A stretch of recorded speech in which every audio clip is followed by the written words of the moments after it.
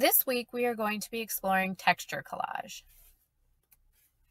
What are we learning about today? Our main focus is going to be on texture. We will also look at collage and a little bit of composition. What is texture? Texture is how something feels or looks like it feels.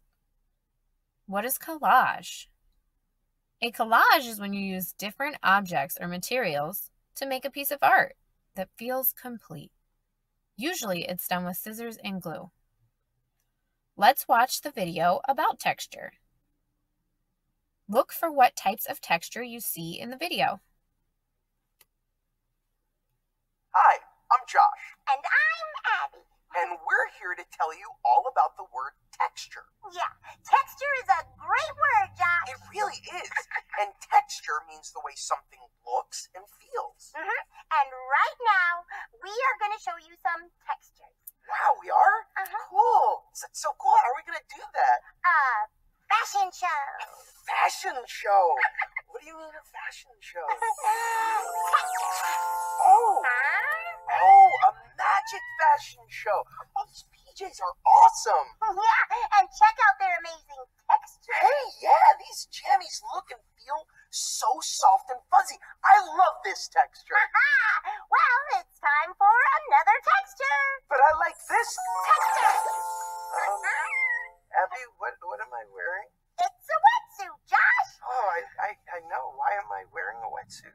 Well, for the texture, check out how the wetsuit looks and feels. Well, it looks and feels smooth and rubbery. Right. The wetsuit has a smooth and rubbery texture. Great. That's terrific. Can we change to a new texture now? Absolutely. Texture. Abby, this itches. Well, it's a burlap sack. Yeah, why am I wearing a burlap sack? For that texture, Josh. Check out that texture. Well, it looks and feels rough and scratchy. That's right. Burlap has a rough and scratchy texture. Well, this texture really itches, so you can just poof me into a new texture. That would be so good. Well, sorry, Josh. That's all the textures I have. Aw. Texture. Oh, can I borrow this? Thank you. Oh, that's so bad. What textures did you see in the video?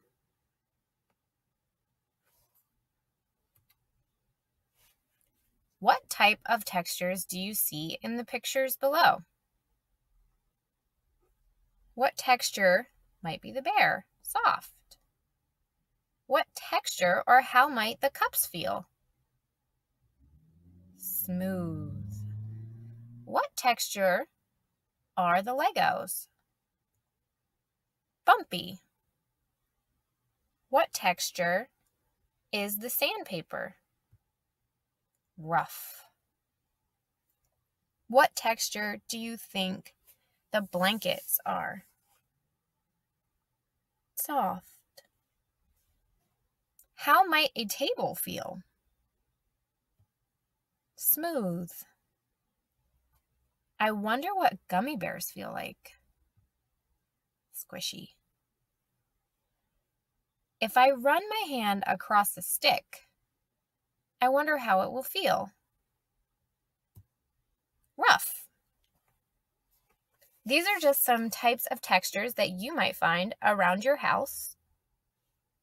Can you go find some of your own? Today, you are going to be going on a texture scavenger hunt, and you're going to make a texture collage. Find objects in your house that have texture. That means they feel like something. Place the objects together on a piece of paper or a surface that you want to use as your background. Arrange your items on your paper how you like them. Glue down your items if you wish. If you look at the first picture, they decided to use items that they found outside, and they placed their items all around the paper how they liked them. That's called composition, or making a composition. The way you place your items is a composition. This person wanted to make their collage look like something. So they found leaves outside, but this time they cut and glued them into different shapes and glued it together to make a butterfly. You can do it either way. Your picture can be abstract, meaning it doesn't really look like anything. It just shows the textures. Or your picture can be representational, meaning it looks like something. This looks like a butterfly. Here's another example of a collage. This one focuses on showing you the textures. And here is one more example of a collage. This person focused on showing you different textures, but they also incorporated it into a picture. So they made it look like a hamburger. And they found different items that had textures and made those each part of the hamburger. It's up to you how complex or how detailed you want to make this.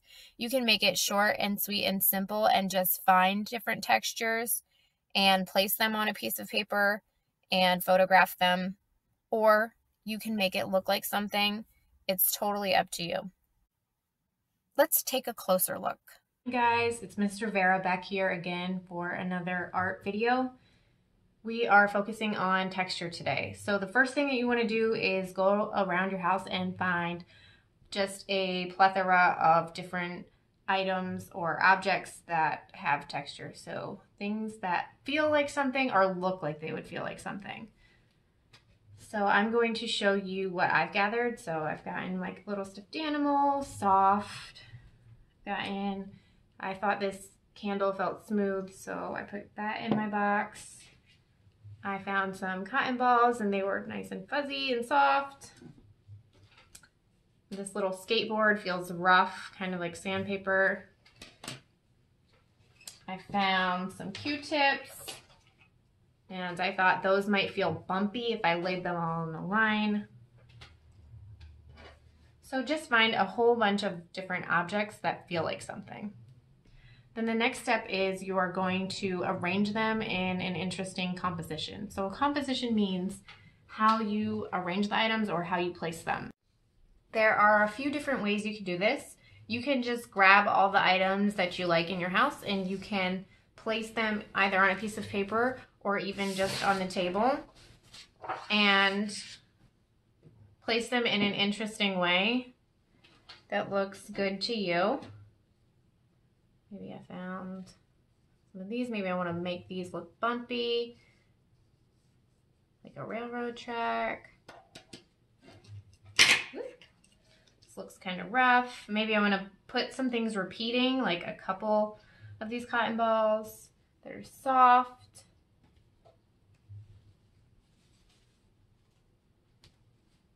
Maybe I want to include something that is sticky, like a sticker. So you're just going to arrange the items on your paper in a way that you like, and then take a picture of it. The other way you can go about the assignment is by gluing items to your paper. If you want to do that, keep in mind that these items should be things that you don't want or are items that are paper-based. You want to make sure that you ask your grown-up about the items you use before you use them. So this looks smooth to me, this piece of paper. I can glue that down to my paper.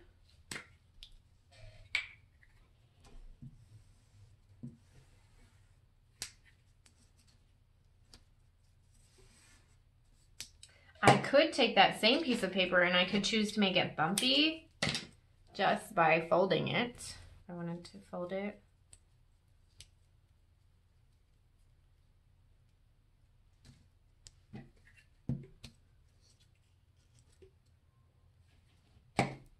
I could even take things that have a texture, like this earring that I found or a quarter, and I can lay it underneath my paper if I want to. I can take a crayon that doesn't have a wrapper, pinch it, lay it flat and rub it, and the texture will come off onto the paper.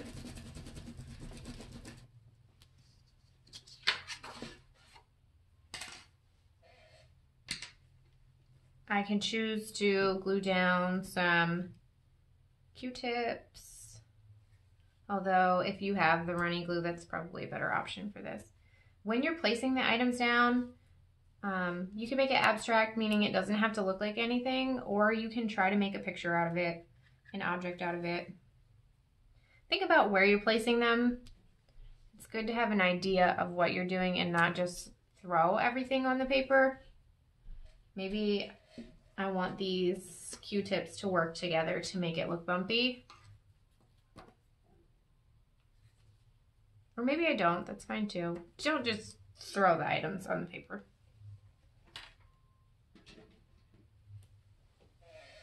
You can add all kinds of things. String.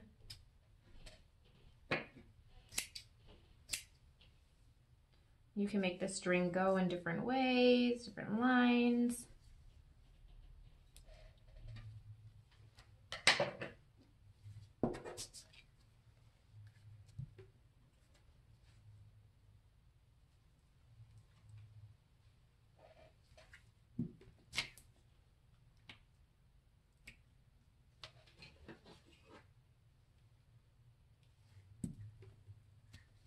Even a cracker or a food item could work.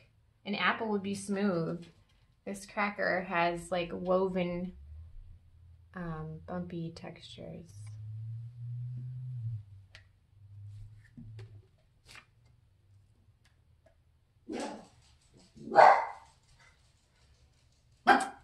When you're done, don't forget to take a picture and reflect on it.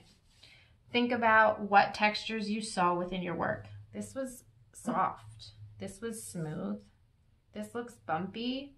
These together look bumpy. So go ahead and talk about your work after you're done and then take a picture. Reflect. What is texture? What is your favorite texture that you learned about today? I hope you had fun. Don't forget to turn in your work. Include your name and your homeroom teacher's name on your paper.